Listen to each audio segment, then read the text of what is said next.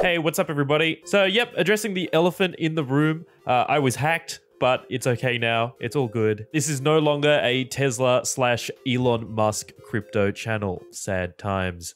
Anyway, we're back with the new Guild Wars 2 patch, so it's time to review it. As you all know, I wasn't super impressed with the previous patch. While the new map was cool, the story felt pretty scant despite being well written and well voice acted. And the meta event overall was okay, except I found the final boss to be a little repetitive. We got some cool new rewards like new weapons, a handful of new skins, etc. All neat stuff, but there's no doubt the content patch still felt light overall, and I feel like that was the general sentiment regarding the patch as well. Now, I was holding out hope that this was a one-off, that the next patch would surely feel more substantial. There'd be another half of the map to explore, a new final boss for the meta event, new rewards, story, a fractal. I was pretty sure that while this patch fell short, the next one would be a banger update as we conclude the End of Dragons story.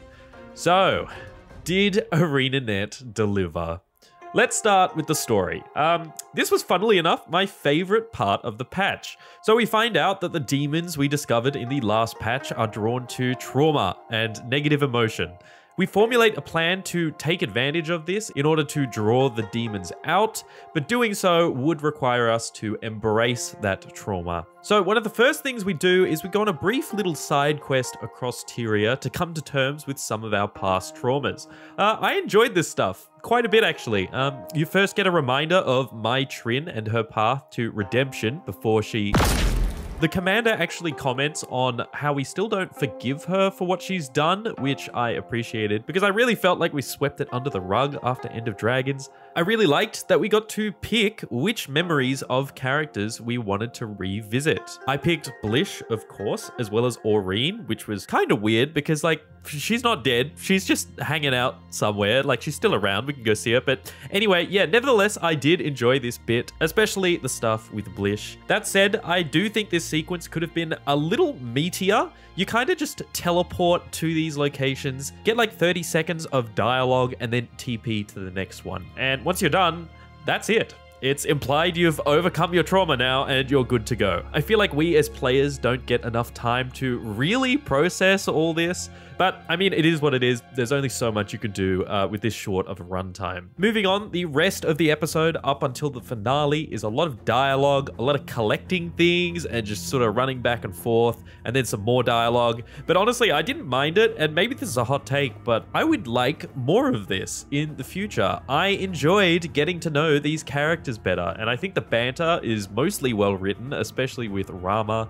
I don't think we need constant action. In fact, the combat sequences during the personal story are usually pretty weak anyway because they need to cater to every kind of player. So yeah, I don't mind the story being mostly just dialogue. Anyway, Rama learns how to become an earthbender in like 5 minutes, and so begins our plan to lure the demons from the depths, seal them out, and exterminate them once and for all on the surface. So onto the finale of the story. We use Goric and Taimi's device thingy to draw out the demons. Rama almost succumbs to the nightmares, but we help him through it, and the first wall is sealed behind the Oni. We then repeat that through a bunch of rooms, one of them dealing with Yao and Cholmu's relationship, which I also enjoyed, all while the giant Oni chases us through the tunnel and we seal the walls behind him. This stuff, I didn't mind at all. I knew that it was mostly just going to be through this tunnel, but I think the narrative beats hit well, and there was this sense of urgency because, you know, Oni are spawning in and chasing us through. I enjoyed it. So then we get to the big boss. It's a big purple Oni sticking out of the ground. I feel like the actual arena for this fight to take place was kind of underwhelming considering how cool the underground boss arena looks. I mean, it's literally just a random flat area out in the open, but you know, it is what it is. Same deal here. We just sort of break crystals to charge our device in order to zap the boss. And then we use the power of positive vibes and friendship and memories to damage and eventually kill it. As cheesy as this was, Again, I didn't really mind it. I don't expect any real combat depth from these story bosses, even though we've gotten that in the past. They're more or less just narrative beats. It was a fun spectacle. You got to Hadouken the boss a few times with your positive vibes. It was okay as a final boss to this story chapter. The high-intensity action music didn't stop playing when I beat the boss. While I was talking to everyone, they were like, oh, it's over, but the music's still playing. Don't think that was intentional, but oh well, didn't really ruin it for me. It was a solid sequence. So had the episode ended there, I would have felt a bit but what followed was a cute little cherry on top. Rama asked his assistant out on a date, but wants us to come for emotional support. Gorick and Taimi have decided to go together, and so naturally, we've got to bring a date as well. No option to bring a lady, except for a bird person we talked to like 2 times, but that's okay, because of course, I'm picking your boy Kanak anyway. What came next was basically an awkward first date, ripped straight from a rom-com. I loved it. It was very sweet to see Gorick and Taimi together. The line delivery and comedic timing during this whole scene was great. I was honestly smiling from ear to ear the entire time. Genuinely, one of my favorite scenes in the game's entire history. I can't explain it. I really enjoyed it a lot. I love rom-coms. And yeah, I definitely had a lot of laughs during this sequence. So that's the story. That kind of wraps up End of Dragons, I suppose. If I combine the story of this patch and the previous one together, you know, it doesn't rank up there with the better stories we've had, but it wasn't bad either. I've heard complaints that the dialogue is too quippy, everything happened too fast, that there was no central villain, and that's all justified. You know, the story of these 2 patches definitely felt quite detached from the End of Dragons story. Like, it basically has 0 correlation other than it being set in Cantha. That said, I'm just treating it for what it is. It's a short filler story to take a little break before the next big event. So I was feeling pretty good about the patch by this point. The story took us about an hour and a half, so not too bad. If we combine that with the previous story, you know, it's like 2.5 hours, 3 hours. That's like a normal Living World episode. I think the fact that it was just split over 2 patches didn't feel great. Anyway, it was now time to revisit the meta event. Now, I was already a little disappointed that the only new area that was added to this zone was this tunnel. I saw the rumors, I was a non-believer, but the tunnel theory was correct, and we do indeed just get a tunnel. But I was not prepared for this. Let me give you a play-by-play of my experience.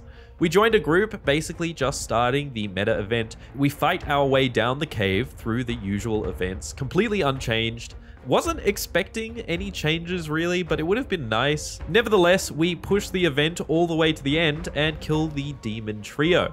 So at this point, we're about 40 minutes into the event. But now, the new stuff. It's tunnel time. I'm keen. I'm excited. I'm ready for our squad to be chased through this tunnel by a massive horde of demons. Maybe we fight the giant purple Oni as we go while siege turtles have to break the walls down or something. My mind is racing. I'm hoping for a very high intensity, Oh, okay. Our first task is to break down the wall. Okay, how do we do that? Well, we collect these energy bubbles on our turtles to charge the explosives. But like, couldn't we just break them down with the siege turtle? I mean, we just, okay, whatever. Let's do this. We race around the cavern collecting bubbles and blow up the wall. Cool. Let's proceed. More bubbles. Okay, this again. All right, fine. It's feeling a little more cramped in this section, but let's get it done. Oh, okay, there's one little Oni. I guess we'll just squish it on our turtles. After we do a couple more rounds of collecting bubbles and charging the explosives, boom, next room. Please, for the love of God, don't be, it's more bubbles.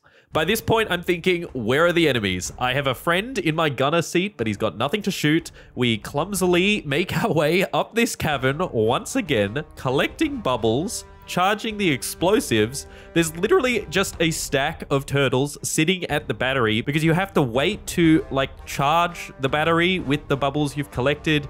You gotta wait like 10 seconds just sitting here. Bombs go off. But dear viewer, there is yet another room with nothing in it not a single Oni, and we once again awkwardly race our way to the end, collecting bubbles and smashing crystals, idling at the wall, waiting for the battery to charge. This is it. This is the tunnel event we've been waiting for. I was gobsmacked, but it doesn't end there. Surely the final boss would be a little more... Oh god, it's bubbles again. You collect bubbles, which you can only do on your giant, slow, cumbersome siege turtle, and then carefully walk your way up a thin railway to get up to the battery to charge it. But you can't charge it while there are enemies around, so you gotta kill those on your turtle, but they also spawn almost as fast as you could kill them on your turtle, but you can't get off your turtle or you can't charge the battery. Once it's charged, you pick up a rifle from the ground and use the one-off ability to break the boss's shield. But now it's time to fight the boss. Oh wait, no, we just fight a few static void blobs that deal basically no damage to you whatsoever. Okay, blobs are dead. Time to fight the... Nope, it's bubble time again. You do this not once, not twice, but 3, sometimes 4 times, and then the boss dies. After we literally just did the same thing in the tunnel another 4 times. Nothing different happens between the phases. The void bubbles don't do anything extra.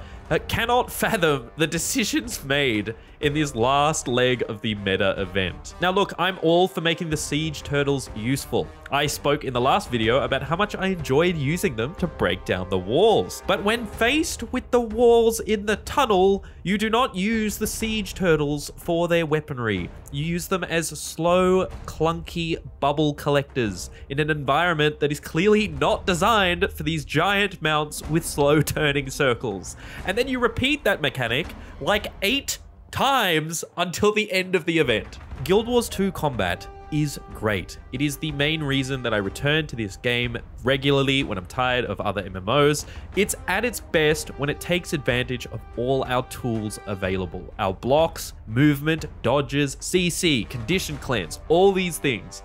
The last half of this meta event uses absolutely none of that, because you are glued to your siege turtles, otherwise you cannot do the mechanics.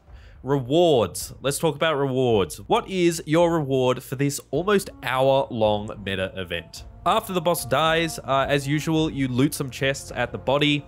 Did not realize that there were now chests spawned throughout the tunnel, so we got to go back down the tunnel hunting for all these little chests. You get the usual loot from these chests. It's materials, unidentified gear. There's a chance at some skins that sell for $1 each. There's still that rare chair drop, I guess. The rewards haven't really changed since the last time we talked about the meta event. There's a recolor of the weapon set from the last patch and a new Ascended armor set, which is the same across all weights. I thought that this maybe was a super easy way of getting a full Ascended set of gear, but the collection is actually kind of expensive. Each piece will run you over like 20 gold, but at least there's an alternative there. If you don't like crafting, you don't like raiding or any instance content, you can get some reasonably priced Ascended gear here. And that's it. That's the patch. There are some new adventures and races in the End of Dragon zones, which is nice. Some of them open up in Gala as well when the meta event is completed. They're okay, but yeah, not really my thing. No unique rewards attached to them or anything. I imagine you'll just do them once, try to get gold, and then move on and never touch them again. Now, they announced in the last blog post that the new Fractal wasn't arriving until a month after this patch, so I was already prepared for that going into it, but it definitely adds to the sting. I think had there been some addition of instanced content to do, I'd feel a little differently about this patch on release. But yeah, I think just overall, not the quality of content I expect coming from ArenaNet in regards to the meta event and the map and whatnot. I know we like to meme them a lot, but no, I really do hold ArenaNet to a high standard, especially when it comes to maps and meta events, because I think that's where they typically shine. Not so here though. This is definitely not ArenaNet's finest hour, and I am just hoping that this isn't the standard moving forward for post-expansion or even expansion content. They had this little Q&A thing in their last blog post with one question along the lines of, is Giyala Delve what we can expect moving forward? To which they replied with, that was delivered in a short period, but we're already working on the post-expansion content for the next expansion, or something like that. And that response is great and all, but it doesn't really answer the question of, is this the standard moving forward? And I suspect it's a question a lot of us are asking ourselves after these two patches. They smartly teased on Twitter that something would be dropping summer 2023 to set up a new threat. And yeah, I mean, that's just in the next few months. So it's likely this is the next expansion launch. Fingers crossed this is not just an announcement for an announcement of the expansion, and this is the actual expansion launch. If that's the launch window, then we should be hearing some info about the expansion in like the next couple months, perhaps even, you know, when the Fractal drops. Even though my expectations are kind of tempered by the fact that we know these expansions will now be about half the size of the usual ones as a trade-off for them being yearly releases, I'm counting on ArenaNet to put their best foot forward here, because these last two patches were not it, unfortunately. Now, I'll leave on a positive note though. I am quite excited for the June 27th patch that we'll be getting, because we'll be getting a significant class balance update alongside the new Fractal. So we'll see how that goes. No doubt I'll be covering those in some capacity. I'm actually very excited for that balance patch, because it seems like they'll be tackling issues surrounding supports, which, you know, I've had a problem with for a long time. So I'm very excited to see how that shakes up gameplay. Weirdly enough, I'm still cautiously optimistic for the future of Guild Wars 2. I'm keen for a more consistent update cadence, but I just hope that it doesn't come at the cost of lower quality content. We'll see. We're going to find out pretty soon. Anyway, thanks for watching. If you enjoyed the video, go ahead and click the like button 8 times just for good measure. And as always, I'll catch you later.